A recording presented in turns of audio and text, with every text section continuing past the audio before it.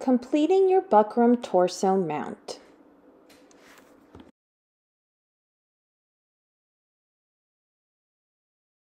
Materials. You will need a hot glue gun and glue sticks,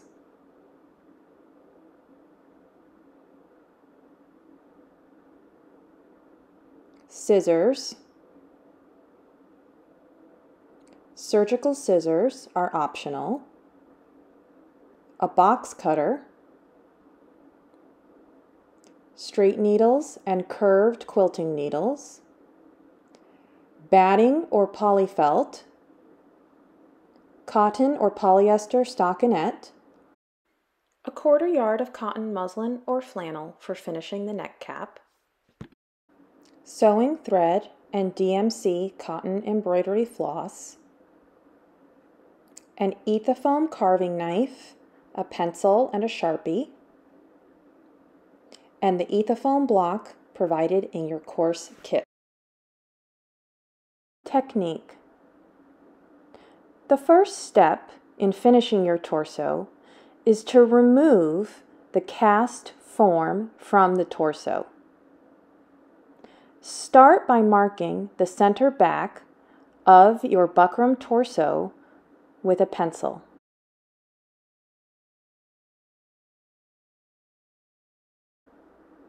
Next, you're going to mark your cutting lines. We are going to cut the center back in a toothed or dental pattern to allow us to interweave the back and be able to better control the size of the finished mount. You are going to mark 1.5 inches from either side of the center back and 1 inch down. I'm creating a rough grid pattern with my pencil.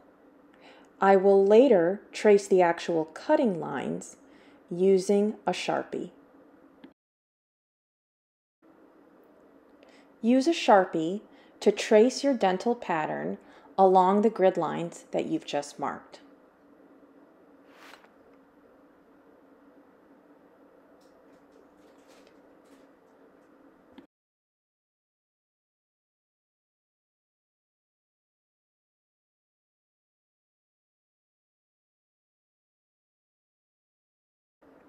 Continue marking all the way down from the neck to the bottom of your Buckram torso mount.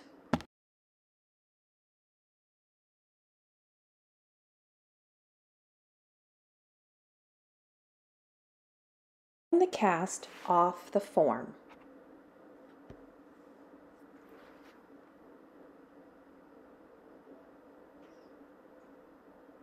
You're going to begin by scoring along your lines with a box cutter. I am using an adjustable height blade so that I don't penetrate too deeply too quickly. You may need to pass over each line 2 to 3 times to make sure that you've scored through all the layers of Buckram.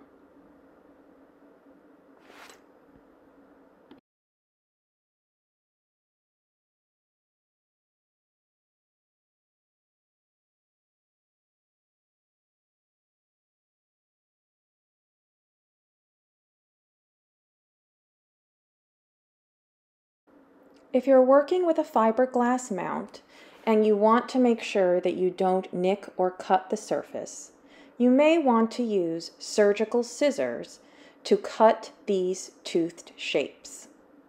Surgical scissors have a short blade with a wide turning angle and curved blunt edges that won't nick your mannequin. However, they are quite difficult to use and you have to press quite hard in order to get through all the layers of Buckram.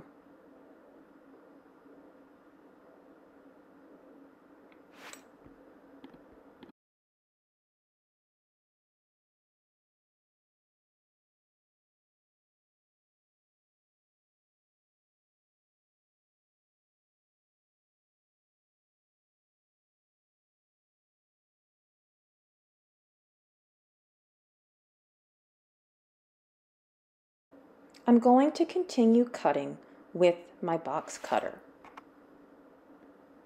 Since the torso form I'm using is quite inexpensive and made out of foam, a few nicks aren't going to matter.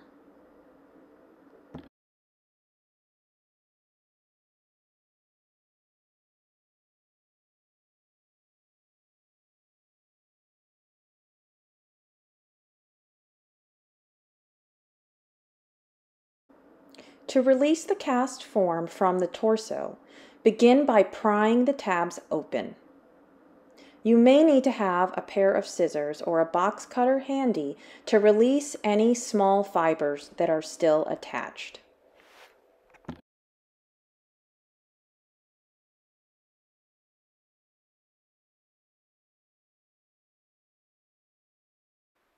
Once the tabs are released, you can pry the mount off of the torso form. It can take quite a bit of pulling in order to get the cast off of the torso form. The cast will remain a little bit flexible, so don't be afraid of breaking or cracking it while you're working to get it off of the polyurethane torso.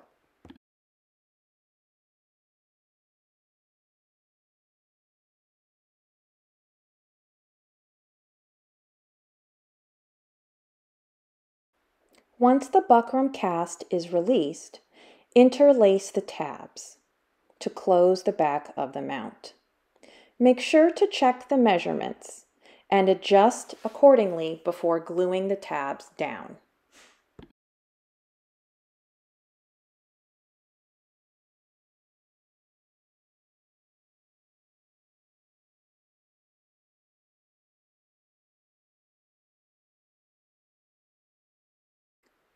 Glue the tabs down with hot melt glue. It helps to have an extra pair of hands here, but if you're working by yourself, you can use bulldog clips or some small clamps in order to keep the tabs in place and while you are gluing.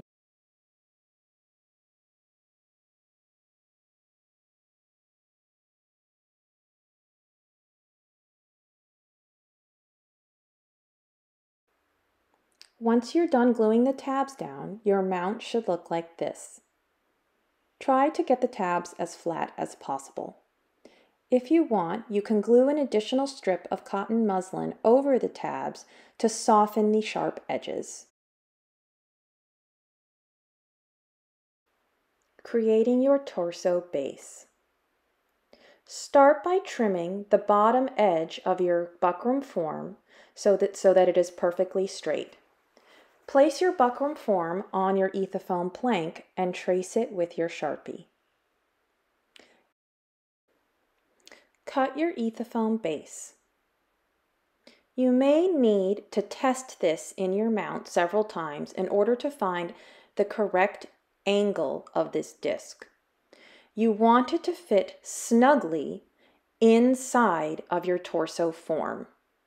This will help hold the show fabric taut with a minimal amount of glue later on in our mount making process. Continue trimming and testing. Do not glue the disc into your buckram form at this time. We will glue it at the very end of our mount making process. Adding a felt layer. You are going to add a layer of poly felt or felt batting to your buckram mount. This is going to add just a light amount of padding and help to smooth out any small rough edges that might be remaining in your mount. Begin by draping your mount with your non-woven felt or non-woven poly batting. If you're using batting, you may want to separate the batting into two layers so that you can use a thinner material. Make sure to leave at least a 2-inch seam allowance at the bottom of the mount and a 1-inch seam allowance at the neck so that you have enough extra felt to fold under the raw edges. Slightly stretch and smooth the fabric over the surface of your mount to make it as clean and taut as possible. It should grip slightly to the surface of the buckram. Once the material is smoothed over the mount, you can begin gluing. You're going to want to glue on each side. Trim the fabric so that the ends abut each other perfectly and begin gluing the edges down, smoothing and trimming as you go. If you need to dart the fabric, you may. Just make sure that the edges of the dart are perfectly abutted and smooth.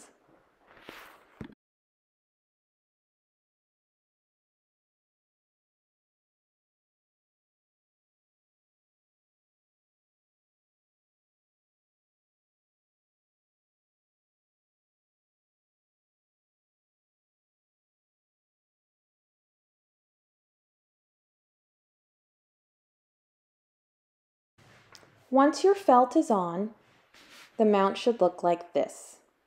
The felt should be smooth and taut across the surface of the mount with no bumps or lumps. Check the sizing at this point to make sure that the mannequin isn't growing too much. Remember that you still need to add at least one layer of stockinette. I wasn't perfectly happy with the surface of this mount after I had finished the first felt layer. So I decided to add an additional layer to the top half of the mount to ensure that I would have a smooth surface when I went to finish the neckline. The neck is often the most challenging part of the mount to finish, and it's important to keep the surface as smooth as possible throughout the mount making process. Here I've draped and stretched an additional layer of felt across the top. The shoulder line is stitched shut with a baseball stitch in DMC cotton floss. Loosely stitching a non-woven like felt is possible. You do not need to use a lot of tension, and the result is that the seam is nearly invisible once the cover is put on the mount. For the neck, I've wrapped it in a strip of felt, and I've used a herringbone stitch along the bottom of the neckline. I've also used herringbone stitch around the inside of the arm's eye, stretching the fabric slightly. This helps to keep tension across the surface and create a perfectly smooth surface across the top of the chest. Once your mount is covered with felt, you can apply your stockinette cover. Simply roll it over the mount, but make sure to have at least 2 inches at the bottom edge and 1 inch at the top of the neck for finishing.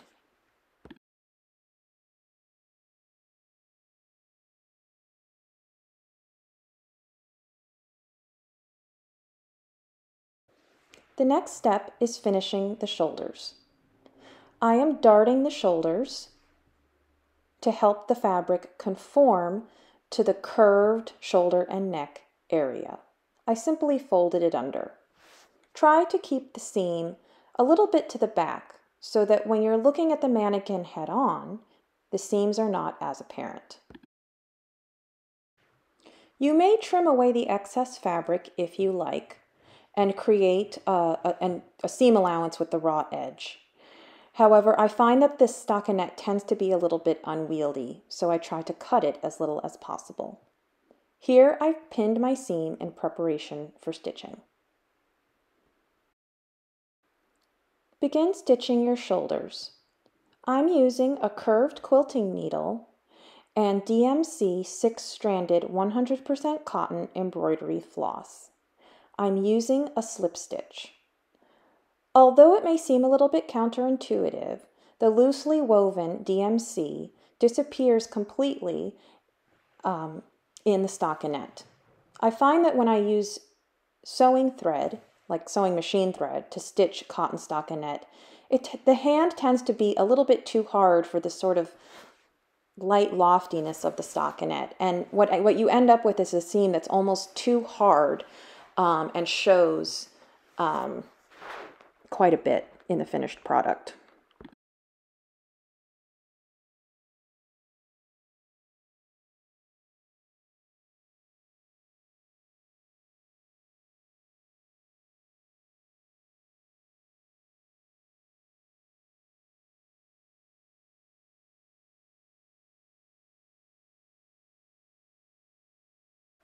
Your finished shoulder line should look like this.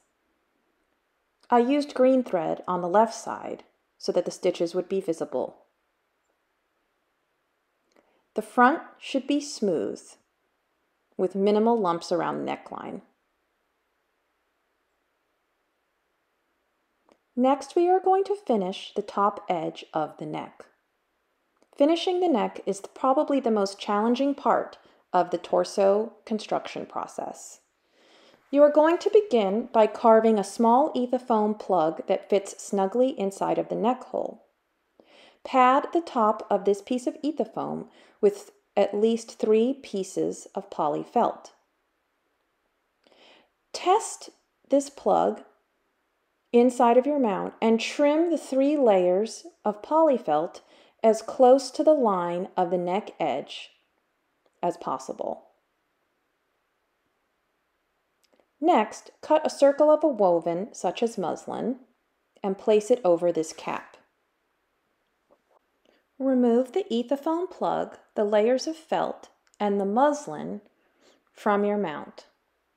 Wrap the muslin around the felt, pulling the edges tightly towards the bottom of the ethafoam cap. You are going to stitch these in place with a curved needle and DMC floss. Do not try to glue this fabric down, as the glue will not hold and you will not be able to maintain tension across the top surface of this neck piece. The top edge of your neck cap should look like this.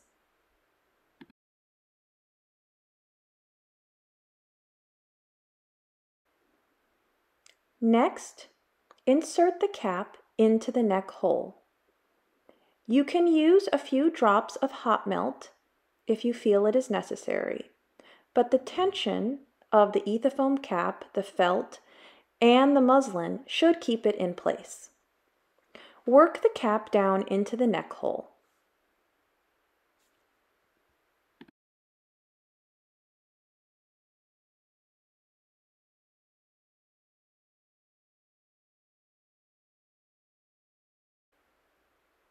What we're looking to achieve here is a neck surface that is perfectly taut and perpendicular to the rest of the mount. The stockinette has quite a bit of give. Pull the edge of the stockinette up to meet the neck cap.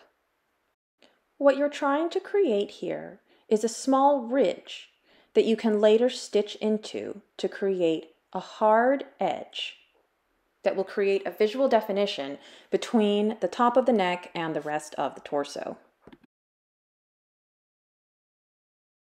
Once your neck cap is in place, you can begin stitching it. Tightly whip stitch the neck cap to the edge of that stockinette very tightly. What you're trying to do here is create a hard edge that you can then stitch into with your covering fabric.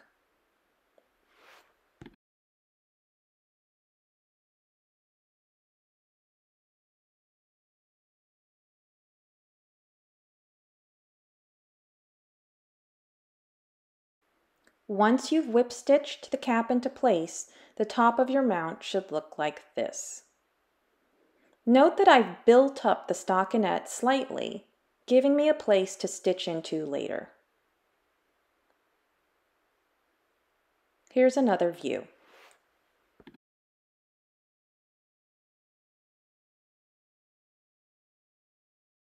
And here's the back view. Again, the shoulder seams should be slightly back and symmetrical, so they are not seen when the mount is viewed straight on. Next, we're going to prepare our show fabric for the top of the neck. Cut a woven fabric such as muslin or flannel to fit the top of the neck. Leave yourself at least a 3/8 inch seam allowance.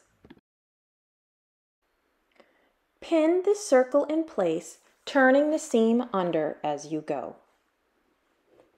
It can be very difficult to stitch circles, and having a large seam allowance helps in case you need a 32nd of an inch here or there.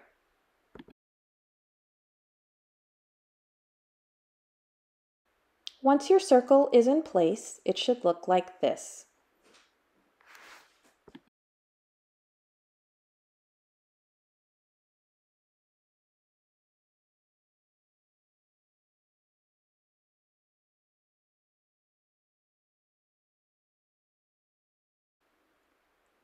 Once your covering fabric is in place at the top of the neck, you can begin stitching it in place. For this process, I'm using a straight needle and thin sewing thread. Be sure to hide your tailor's tacks in the seam allowance of the fabric or under the show fabric of the mount. Begin stitching. Use the smallest stitches possible. I used extremely tiny whip stitches to attach the cap to the mount, catching only one rib of the stockinette and one warp or weft yarn of the woven fabric at a time. Here's a very shaky close-up shot of the stitching. I was holding the camera in one hand, so I apologize for the waviness.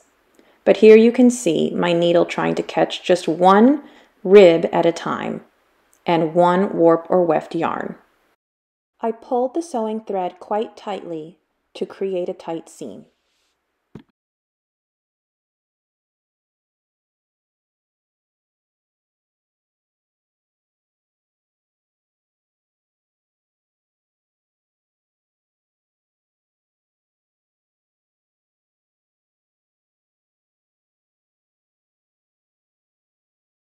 Your finished neck cap seam should look like this. It should be clean, tight, and flat across the surface, and there should be a strong visual definition between the vertical surfaces on the mount and the top horizontal neck portion. Finishing neck is the most challenging portion of mount making. Unfortunately, it's also the portion of the mount that is often the most visible to viewers, so it's important to practice and get it right.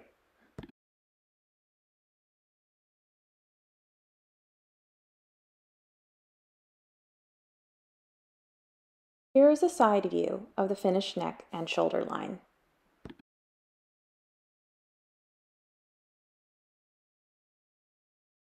The final step in the mount making process is to finish the bottom of the torso. Gently pull the stockinette and the felt and tuck them into the inside of your torso mount. You can tack these in place with a little bit of hot melt, but you should be relying on the pressure of the ethafoam to hold all of these materials in place. If you like, you can also stitch these in place from the outside with a very thick chenille needle and DMC cotton floss. However, the pressure from the ethafoam should be sufficient to hold the cover in place. So here I'm wrapping them and tucking, using a tiny bit of glue to hold everything in place, and inserting the ethafoam base into the torso mount.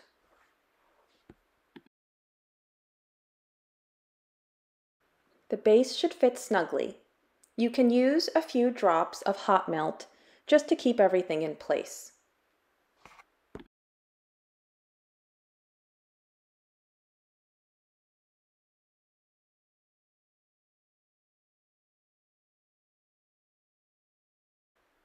Once your base is secure, your torso mount is complete.